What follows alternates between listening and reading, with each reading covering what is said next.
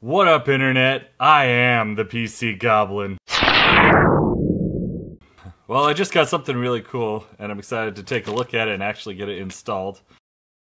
So this is the Unifi Dream Machine Pro. So I'm going to explain what it is, but before I do, let's go ahead and unbox it so we can see what this is. So this is what it looks like when you first get it.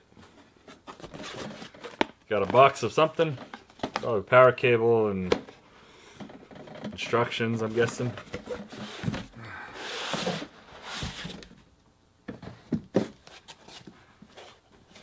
And here it is. Take off some foam. Very form-fitting foam. Cool, well this is it. See you later. So I'm just pulling this tab back, or flap. So here's the top, the bottom. Now that we've got it unboxed, I can tell you what this is. This is basically a one-stop shop for getting into the Unifi ecosystem.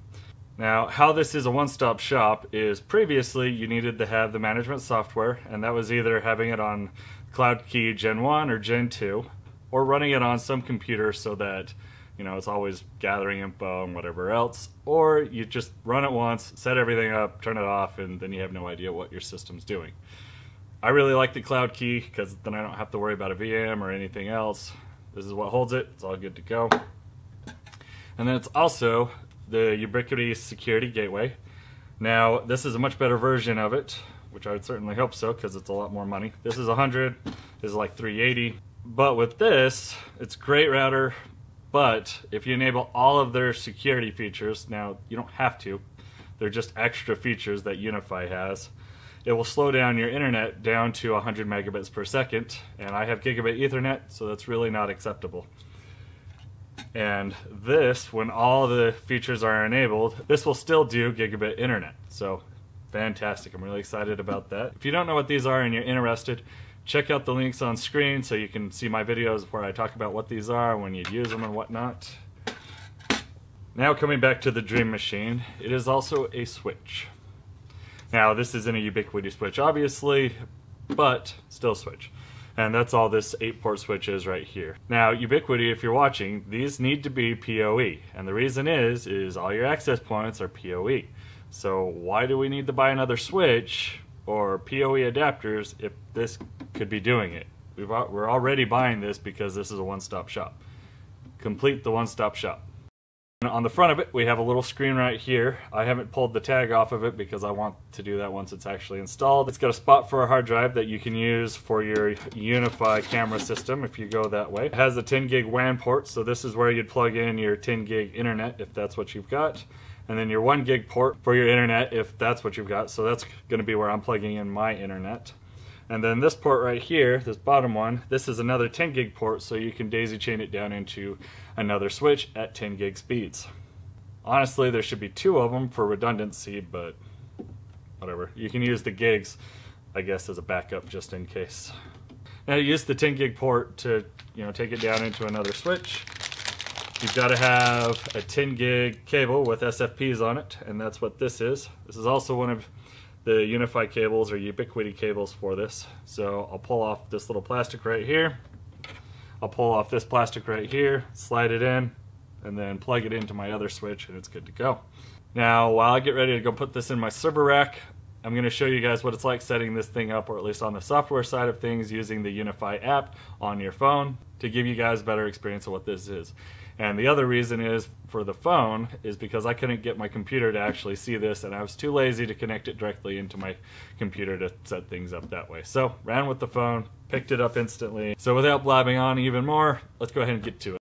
I apologize about the glare, but like I said, this is the only way I could get this to record and show you what it's like setting it up. So here it found the Dream Machine, we're connecting to it, and here it's showing it to us. We can go ahead and rename it. So before I hit next, I'm going to go ahead and rename it.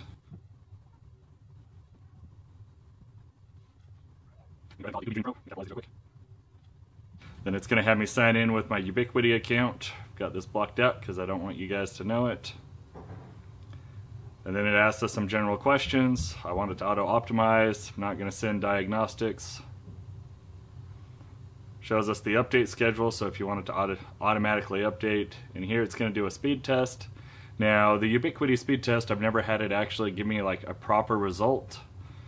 So the download here is quite a bit slower than what I actually get, because I've got 1,000 down, not 300 down.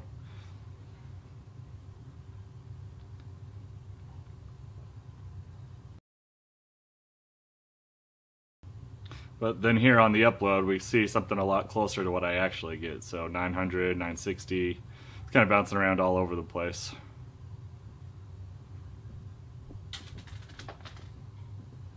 And then it gives us the results. So there we can actually change it to what our internet is supposed to be. So 1,000 down, 1,000 up.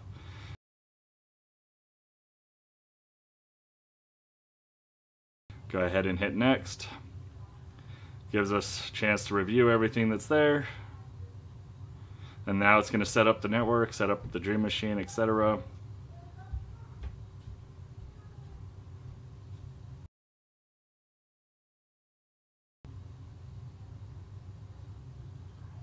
And then here it's going to go ahead and update the firmware on the Dream Machine automatically. I don't really like this feature, but here it goes. And we'll come right back as soon as it's done. And setup is complete. At this point, if you want to change your IP address, you need to continue on through it, because as soon as you break the connection to your controller at this point, you're going to have a problem getting back into it if you're trying to set up a different IP set or a different subnet, as it were. So to set up a different setup, go to the dashboard, and then you're going to go ahead and go into your network settings and configure your router or gateway the way that it should be.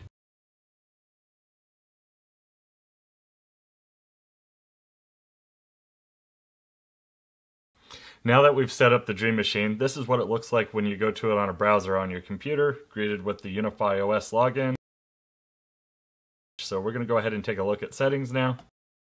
And just so you know, I'm using the Vespula to move my mouse around with this video.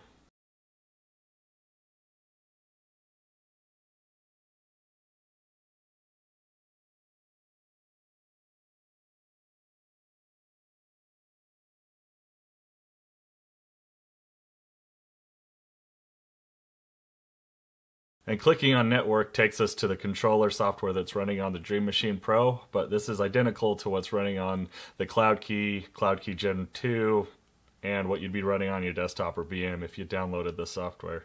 And that's pretty much it. So now let's go ahead and get this installed in my server room.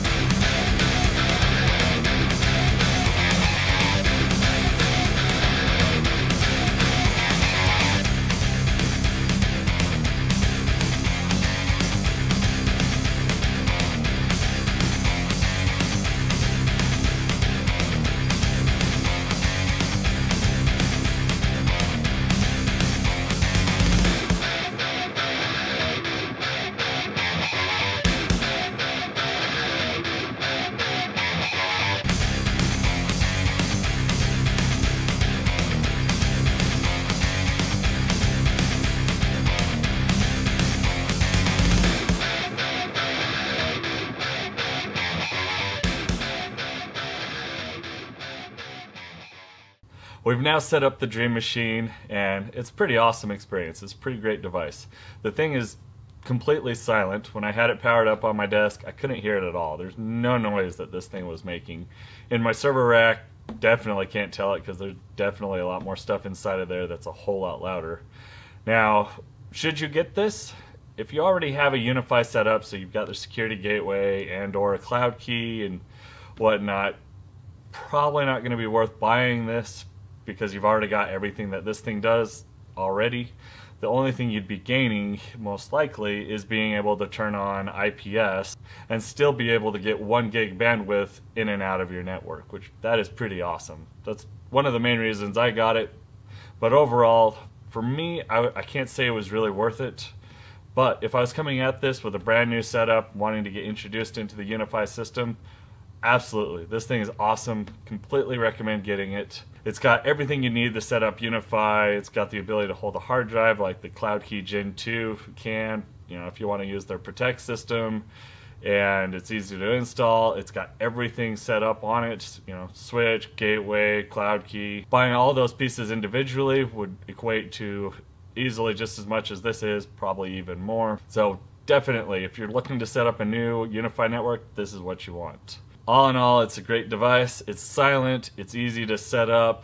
It doesn't cost that much when you consider how much it would cost to buy all the other devices that this one device is. And because it's so simple, I mean, there's really not a whole lot to show other than what I've already shown you about it. So I hope this video has been helpful. If it was, go ahead and smash that like button. And if you have any questions or comments about it, go ahead and leave a comment below. I try to answer those as fast as I possibly can. And if you want to see more of my stuff, I hope you'll smash that subscribe button as well. And I'll see you next time, guys. Thank you so much for watching.